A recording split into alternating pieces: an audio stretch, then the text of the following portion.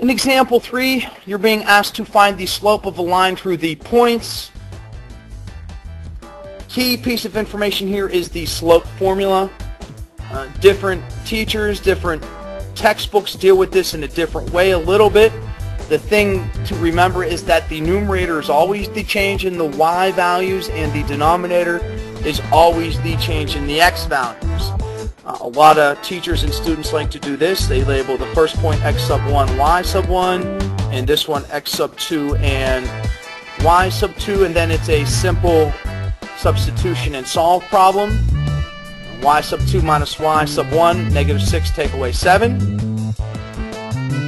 And in the denominator, 8 take away a negative 2, or 8 plus 2.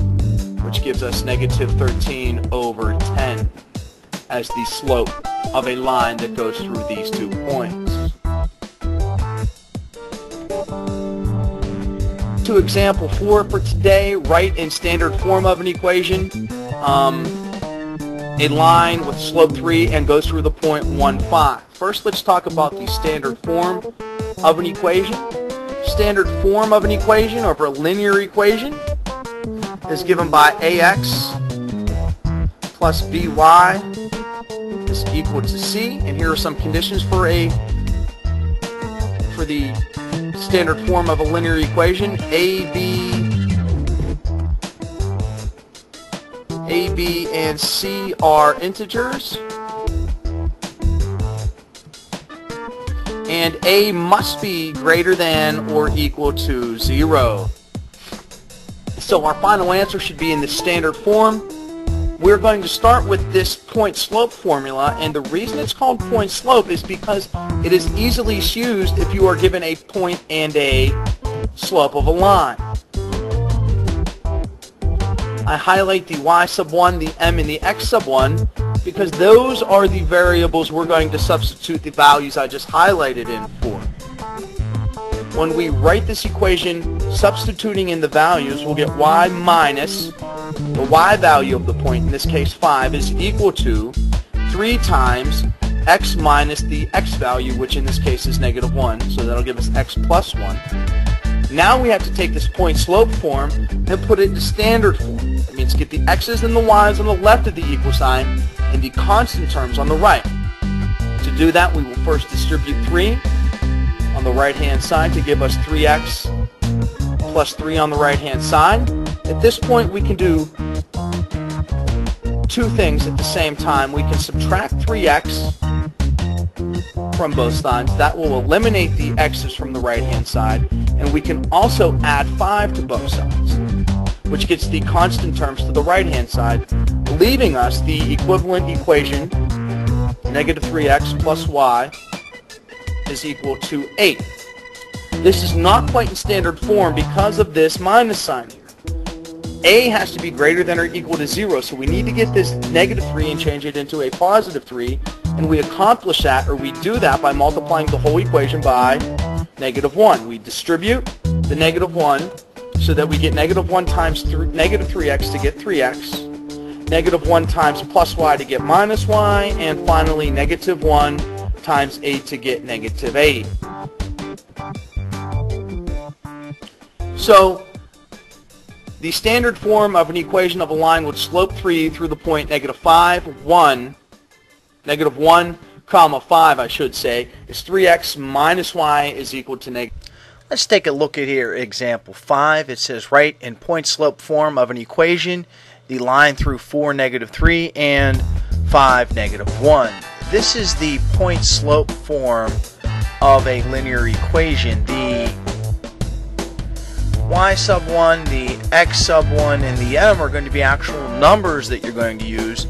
The y and the x are going to be the variables in the point slope equation. To use the point slope equation, its name tells you exactly what you need to do.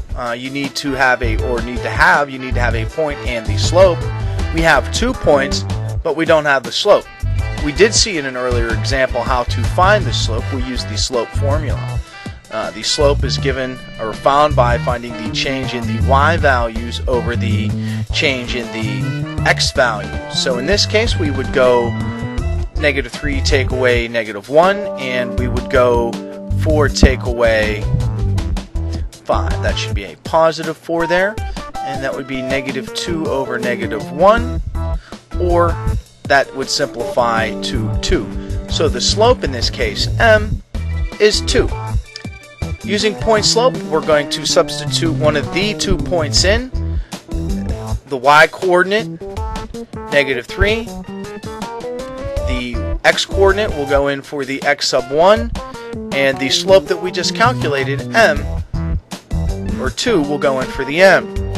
The weird or funny thing about the point slope formula for these types of problems is since that we do have 2 different points, we can have 2 different answers. Typically, we use the first point to write the point slope form. So in this particular case, we'd have y minus a negative 3 is equal to 2 times the quantity x minus 4. That's one of the 2 answers. Or you could have the answer using the second point, y minus 5 is equal to the slope that we calculated, 2 times the quantity x minus a negative 1.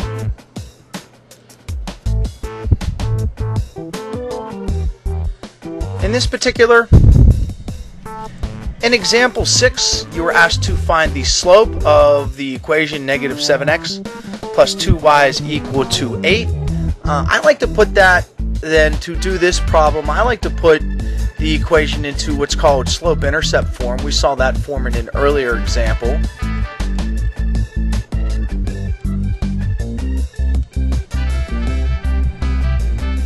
And that gives us y is equal to mx plus b, where m is the slope and b is the y-intercept. We need to be able to identify the slope. So I take the given equation, negative 7x plus 2y, and I need to put it into slope-intercept form. That in essence means I need to solve for y. So add 7x to both sides, leaving 2y is equal to 7x plus 8, and then divide both sides by 2. Y is equal to 7/2 x plus 4. So the slope in this particular problem is m is equal to 7/2, or you could change that to the decimal number 3.5. Example 7, we're still working with linear equations. Write an equation of a line through this point, 5, negative 3, and perpendicular to y is equal to 4x plus 1. Just a side note here, parallel lines have the same slope.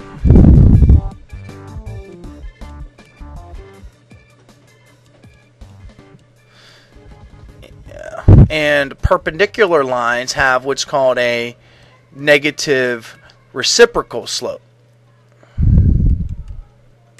A negative reciprocal slope. So, abbreviating here because I ran out of room.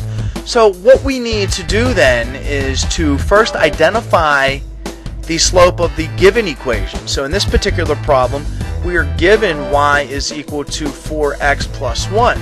We need to find a line that is perpendicular to this line. To do that, we need to find the negative reciprocal of this slope. Well, this slope is 4. That comes from the idea that this is in slope-intercept form, and the coefficient of the x term is the slope. Now, the slope that we're actually going to use is the negative reciprocal, or the opposite reciprocal. Well, the opposite of 4 is negative 4, and the reciprocal of 4 is 4 over 1. So the slope that we're going to use to find the equation of a line perpendicular is negative 1 over 4. The point that the line goes through is 5, negative 3. As I said in example 5, the point slope form of a linear equation is most likely what you're going to use for most problems when working with linears.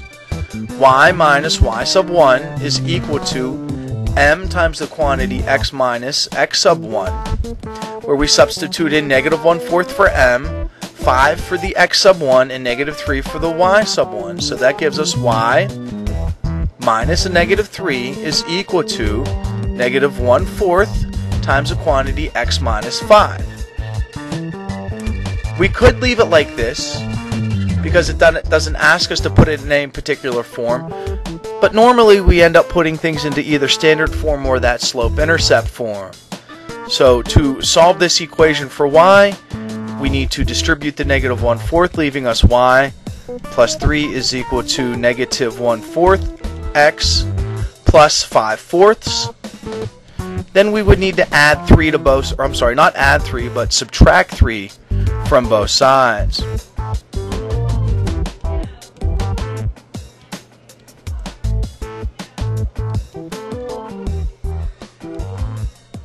Minus 1 3/4 here. So the equation of a line perpendicular to the given equation that goes through the line point 5 comma negative 3 is negative 4 1/4 x minus 1 3/4.